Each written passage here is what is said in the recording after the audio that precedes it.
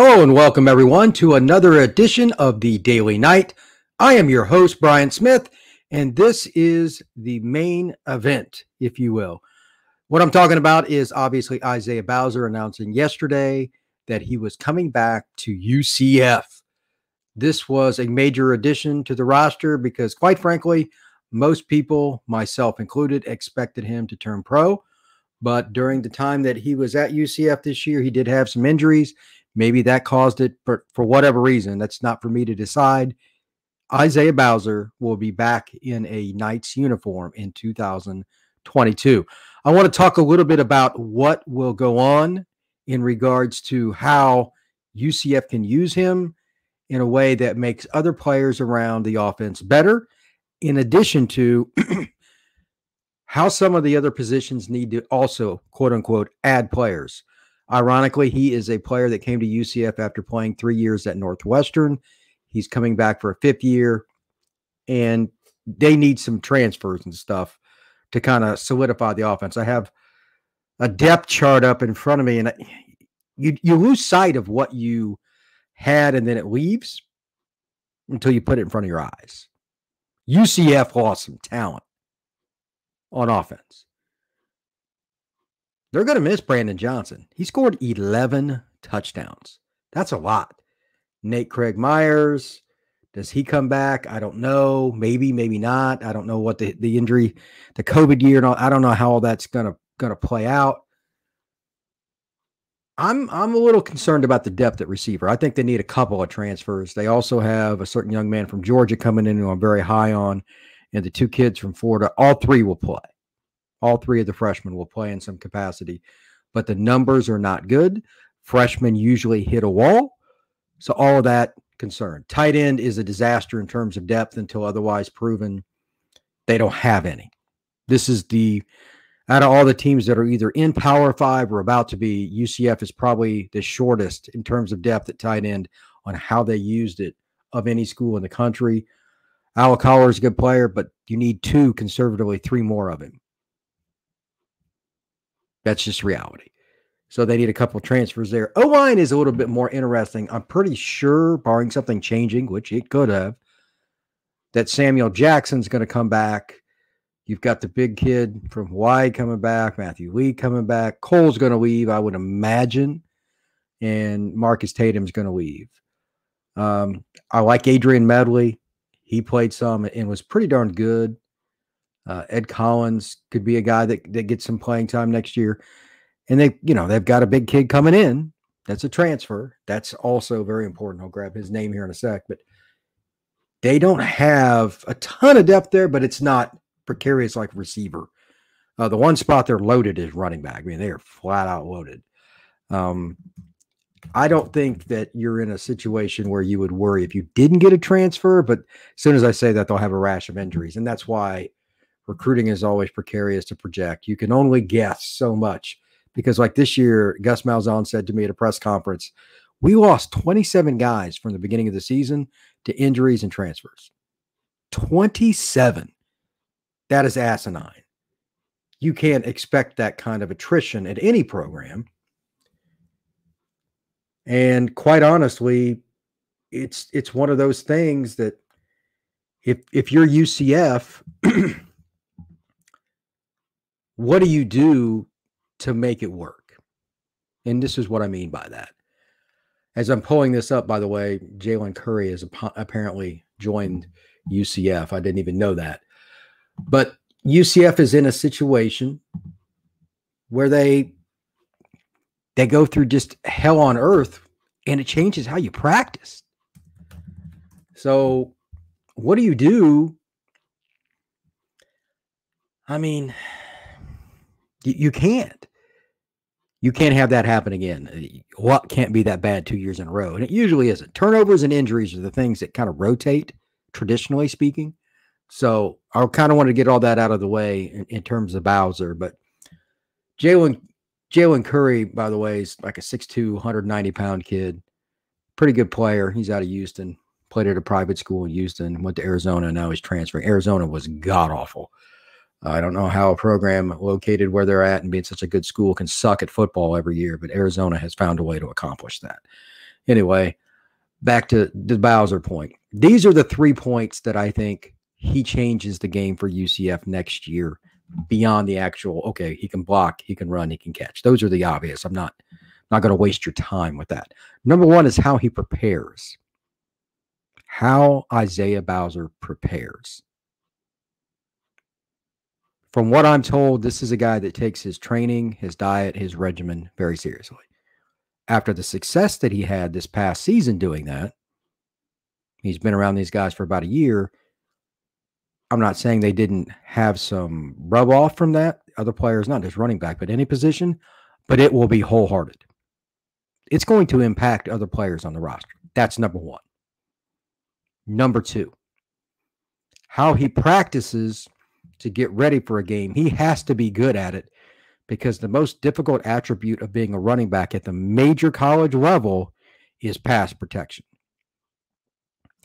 I've told this story before, and I'll give the shortened version of it right now, but there was a certain running back a number of years back that was a national recruit, and I told him, I said, you play in an offense at your high school. I'll leave the high school and the whole nine out just to be nice. I said, you don't have to pass block much. When you go to this school that I know you're going to go to next year, you better figure it out real quick. I don't care how much you can run. They're not going to, play you much if you can't pass block because your quarterback's going to get killed. And number two, you're going to get embarrassed. I just so happened to go to a practice where he went to school, and guess what they did for a drill? Linebacker / edge defender / defensive end, whatever the hell you want to call it, gets a running start. Running back takes about a step forward, lowers his butt, and tries to brace himself. The result was pretty much the following. Mack truck, meet mosquito. And this is a kid that was recruited coast to coast. He had like 35 offers. Smoked. Bowser, now he's 225 and he's a grown man, but his technique is good enough he can at least hold his own. There's no running back that's going to consistently run over an outside linebacker who's A, bigger, and B, getting a running start. The math does not work. But it's going to help with him being there because, like, Johnny's not that big. He's got to cut guys. There's no helping there, and that's one of the reasons that he probably doesn't play more. You have to be able to pass block as a running back. What happened to Dylan this past year in the Louisville game is just an example.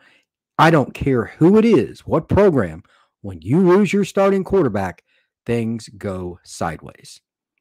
There are a few schools that get lucky and the second string guy ends up being good, or at the NFL. That's the exception, not the rule.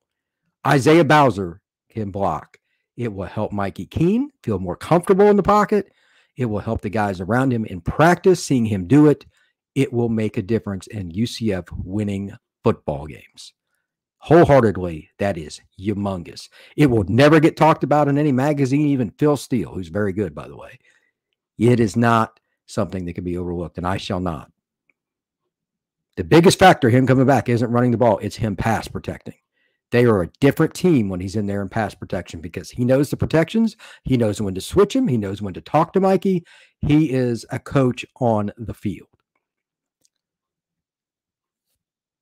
The final part with him, and this is just my guess, he wants to go to the NFL.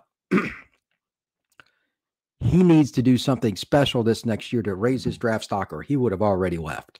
No idea what his draft grade came back, but it apparently wasn't what he wanted it to be. My guess is, again, very important word, guess, is that the injury bug really gives the NFL pause, and it probably should.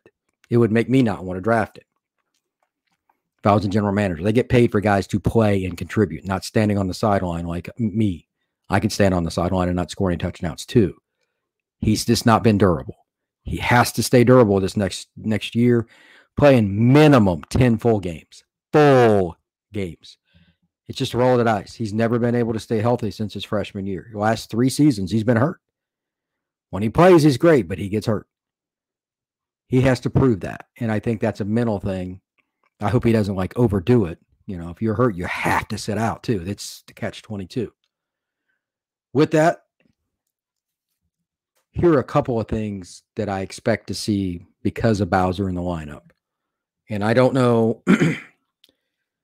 Chip being the new coordinator, I don't know how they're going to do all this. I don't know which quarterbacks are going to be involved. Obviously, I'm sure a lot of you have heard about the backup quarterback at Ole Miss, Rice Plumlee. He's in the portal. It's strongly rumored that he's going to UCF. Hint, he's going to go to UCF, barring something unforeseen. He is a very fast kid, not a great passer, phenomenal athlete and runner. That'll add to what they do. Maybe it'll work, maybe it won't. I have no idea. But you have him. You can run different things with Bowser in the lineup and him in the lineup at the same time. But you can also add Johnny Richardson in the slot or running both running backs. The formations and the play calling totally changes when you add Rice Plumlee and Bowser in the backfield. And then you have other speedster guys like Amari. Amari Johnson may not be the greatest receiver in the world, but if you give him a step, he's going to score. He is fast as all get out. This just then. Jalen Robinson, Ryan O'Keefe, giving them a step, it's 6 points. UCF will have one of the fastest offenses in the country, regardless of school. And I'm talking Clemson, Ohio State, Alabama, Notre Dame, USC, Texas A&M, anybody. All those schools have receivers going to the NFL. UCF will as well. This is going to be very interesting because Bowser gives them more time to run deeper routes. Again, that pass protection thing, play action. Obviously, he can grind it out between the tackles. All of this just works off each other. Football, everything is connected. Think of a chalkboard. 10 categories. They're individualized. With Bowser in the lineup, they're all rings that are connected because they work off one another. His value goes beyond his 4.8 yards per carry or whatever the hell it is. He gets you the ball down the field in a position to score even when he doesn't touch the football. Not many football players can do that. Blocking, the way he trains, pass protections, helping the quarterback, helping the O-line, helping the tight end, stuff that is not statistically evident. That's Isaiah Bowser. UCF will be in a position to run plays when he's in the game that the coaches may not say it. They're not going to be as confident when other running backs are in there, barring something changing. Think of a 5-step or 7-step drop from a traditional West Coast offense, like the 2-hitch 7-step drop. You don't see that anymore, and UCF runs shotgun. But a play that takes a long time to develop down the field, that running back has to be able to hold up. And I love Johnny as a running back. He's not going to be able to block the same. It's just not. He weighs about 50 pounds less, literally. You need that. Mark Anthony Richards needs to play a little bit more, in my opinion, this next year for that reason as well. But UCF is in a position with him to bring him along without murdering him, and maybe he can take some of the carries off of Bowser. He needs to get 6-8 carries a game next year, in my opinion. Bowser hates coming out of the game, and I get it. I'd rather him get 17 carries and Mark get 1/3, he gets 2/3, and then Johnny's your mix-in guy. And if anybody else gets into the lineup, that's a great thing. It's a nice bonus, but those three, you should be pretty good.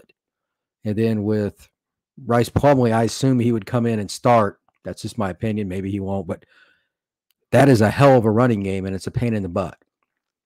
They'll probably mix and match and do some things, but that's Gus Malzahn. He's got to work it out through spring practice, summer, and fall camp. That'll take care of itself.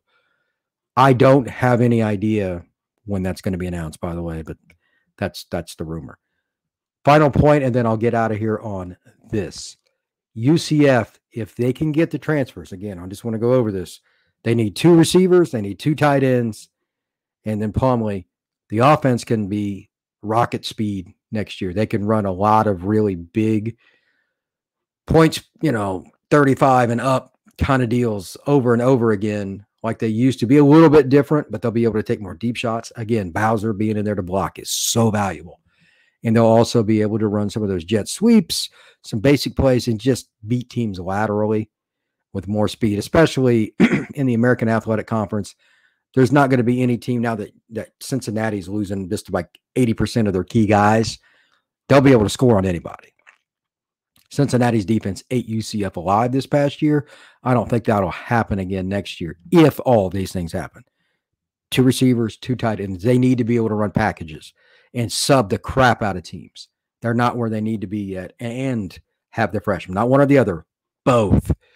And if they can do that, they'll be pretty good next year on offense. So Isaiah Bowser is a huge addition, and it's something to really look at. One final point, FGA report. It's the other thing I do on YouTube. Make sure you check that out. I have a lot of information. We just did an interview a little bit ago with a kid that's got an offer from UCF, and they're after him pretty hard. He's out of Georgia. Imagine that. UCF does a great job of recruiting the state of Georgia. Make sure you check that out on my YouTube page. Hit like, hit subscribe. Everybody have a great night. Appreciate it. Take care.